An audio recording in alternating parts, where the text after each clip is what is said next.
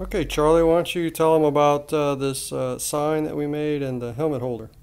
So this is the helmet holder that will hold a virtual reality helmet, and what we did is my dad went to work and we cut out these holders so it could hold the helmet, and then Well, these are printed. These were 3D printed. well, yeah, they were 3D printed. Mm-hmm. And he cut out this with the CNC machine. The Shapeoko. Yeah, and he cut this out same with that. Mm-hmm. And then he sanded the sides, and then he had some lights.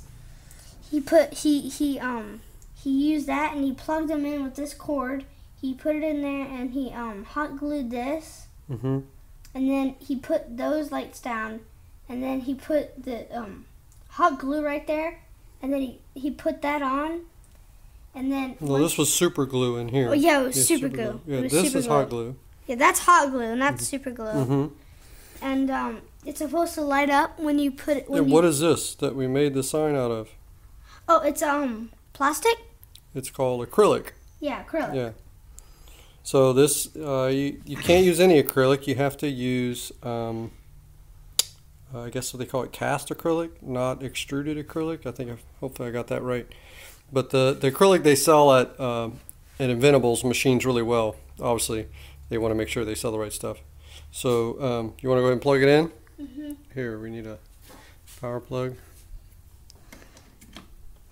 Okay.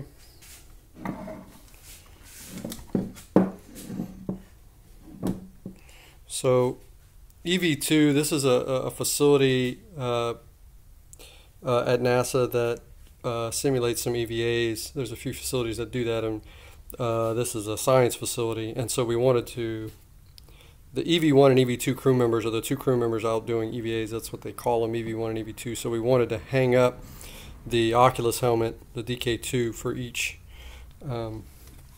station, EV1 and EV2. And that's what these are. And so this is a 90-degree V-bit in the acrylic and machined, I think, at 50 inches a minute.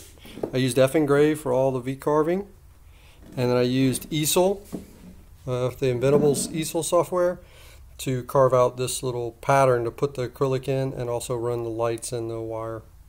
So hopefully that helps someone or inspires someone to make a light-up sign. It's really easy. You buy that light strip. And this light strip you can get on Amazon, and this one is it's a waterproof light strip, which means it has like a rubber coating over them. Obviously I'm not doing anything in water, but the reason I wanted that is I wanted the acrylic to sit right down on top of it and not have to worry about building a shelf for it to sit on, and I wanted it to be very close and go straight on top of the LEDs, so that little coating on top of the LEDs lets the acrylic just sit all the way down on top of it and not harm them or hit the circuit or anything. So anyway, hope that helps someone or maybe inspires you to make your own sign.